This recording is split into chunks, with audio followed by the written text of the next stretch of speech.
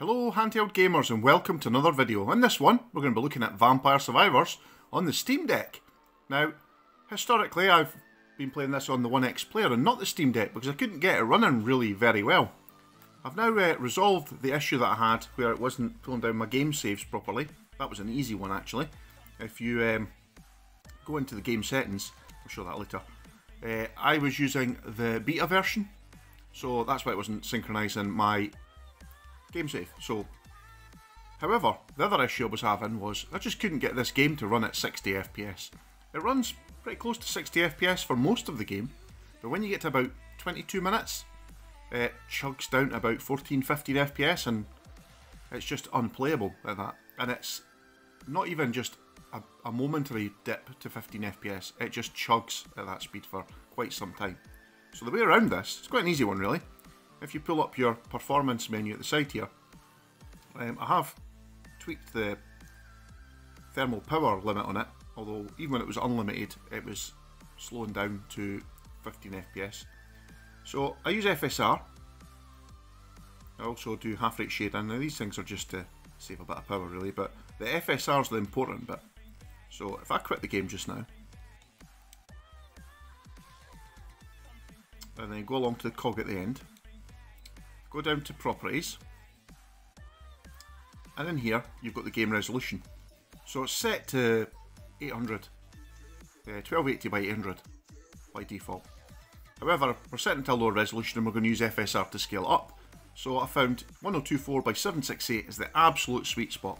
The game in use looks exactly as it does at 800p thanks to the FSR. It doesn't get any of the blurriness that you sometimes get associated with FSR. It just runs perfectly, and it will run at a solid 60 FPS the whole time. Let's see if I can get this focus dialed in a bit. So I'll start a game here. I'll just randomly pick someone. I'm not sure where. Let's pick Poppy. And we'll just, any old level. I'll give her a random pickup. Which one will pick? Right, well that one will do just nicely. So, as I say in all my videos, if you like what I do, please like, share and subscribe. So, as we can see here, it's running at a locked 60 at the top right there. I'll just pull up the slightly enhanced performance overlay, and you'll see we're running just pull in 7.6 watt total, 7.8. So we're looking at, well, that's slowly counting up the amount of time. We've got 56% battery life at the moment, and it's about 2.75 hours it's looking at there, so that's looking pretty decent. 60 FPS locked. So what I'll do is I'll just sit here happily playing, but we'll cut to a later point in the video just to show the 60 FPS carries on. Here we are, about 19 minutes in. The game's starting to get a little bit more busy. We're pulling well. It's dropping down to 57 FPS, but you know I can forgive that. 53 there.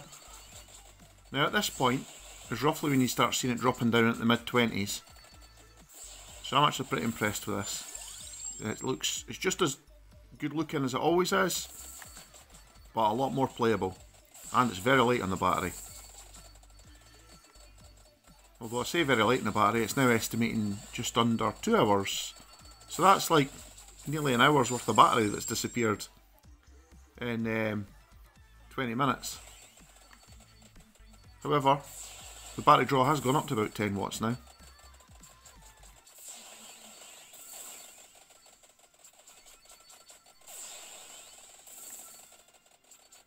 Now see, it's getting very busy now. And we have lost quite a lot of FPS. We're down to 30 FPS now. 34 there, it's there, but it's not 12 FPS. So actually dropping from 60 to 30 in a game like this, still pretty playable. You could probably lock this game at 30 and be quite happy with the performance.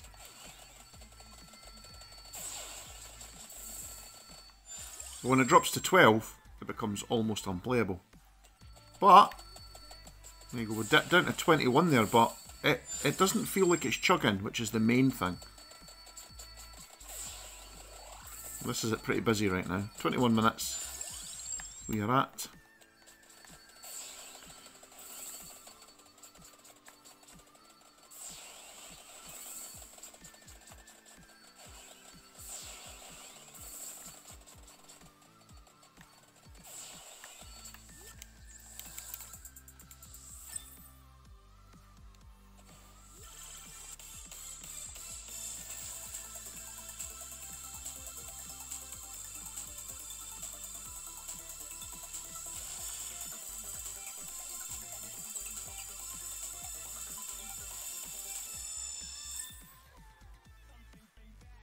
Always great when you get a 5-star.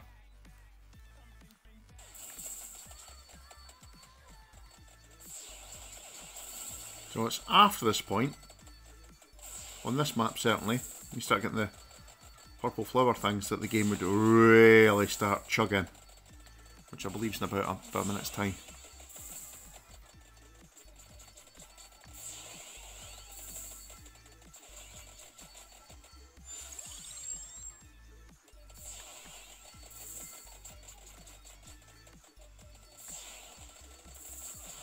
It's actually sped up a little bit again. We're up to 40 FPS now, so as you can see, I'm still moving around pretty smoothly. It's not chugging like it would normally do. I'll show a little bit of B-roll now, just to see what it looks like when it's chugging along at 800p.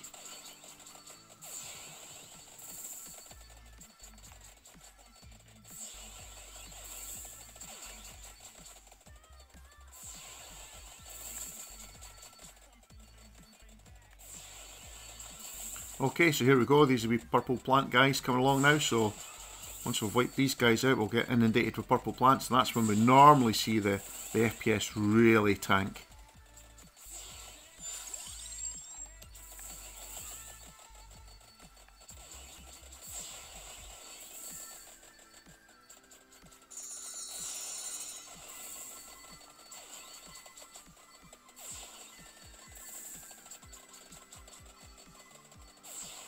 Here they come. So we're still seeing 40 FPS.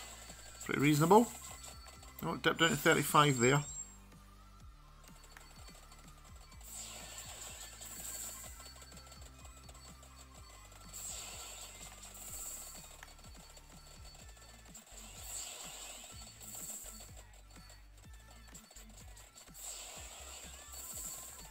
Now this is the point normally when you get the bullet time, you know, the pop-in sound, and you can actually hear it when it slows down to 12 FPS. Even if you've not got the game scope running, you can hear it. This is still running pretty well. 36, 34 FPS, pretty happy with that, especially with how busy it is on screen.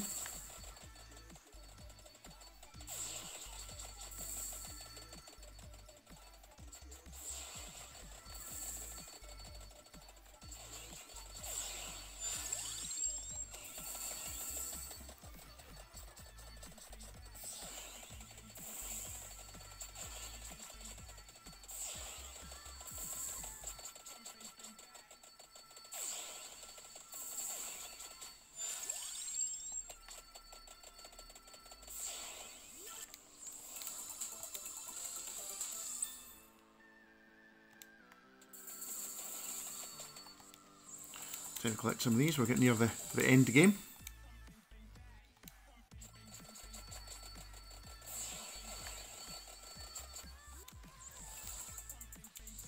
This is what I want. I want to get the one where we get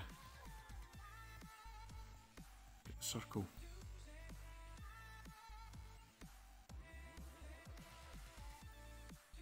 Oh, we're going to get it. That's the one. Get.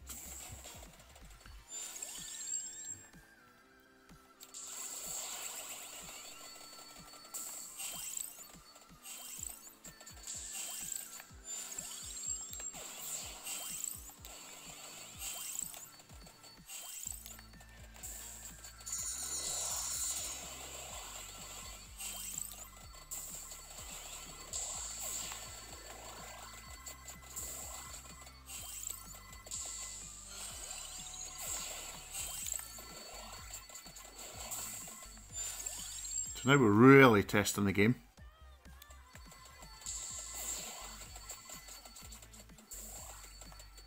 And we're dropping down to, what's that, 26 FPS? Well, you know what? It's not 12, and it's still running pretty well.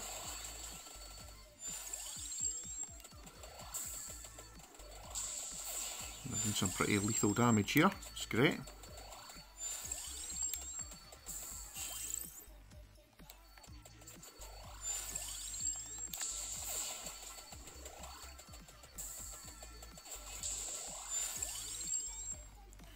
So I want to get the Laurel evolved. Might have a chance against the Reaper.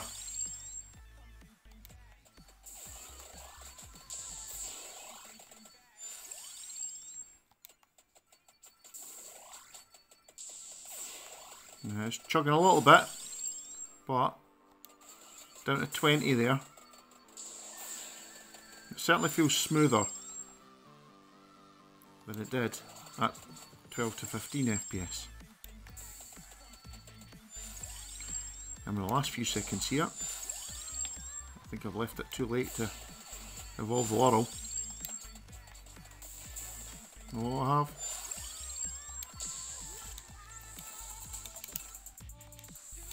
Oh no, got the axe, but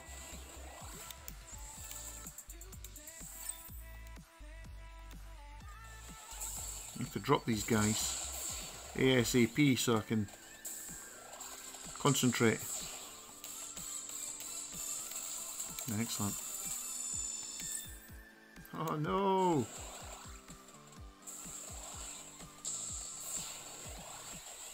Ah, he's going to get me, yep. Got quite a few revives. Let's just play this through to the bitter end. To drop these guys.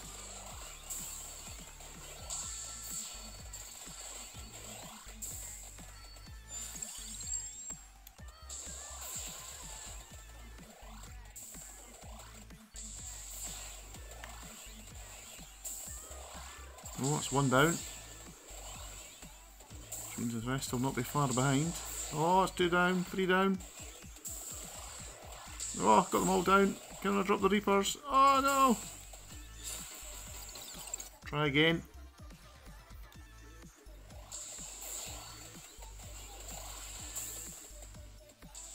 I really wanted to evolve that. Aye.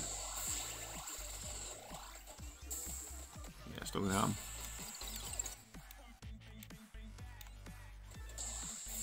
We'll torch them a bit for a while though. Oh, looks like they've tortured me. But as you can see, this has been so much more playable. Just changing those couple of little settings. Game still looks brilliant. I might continue to play it on the 1X player, but at least now, I may play it a bit more often on the Steam Deck. So, thanks for watching. I'll catch you in the next video.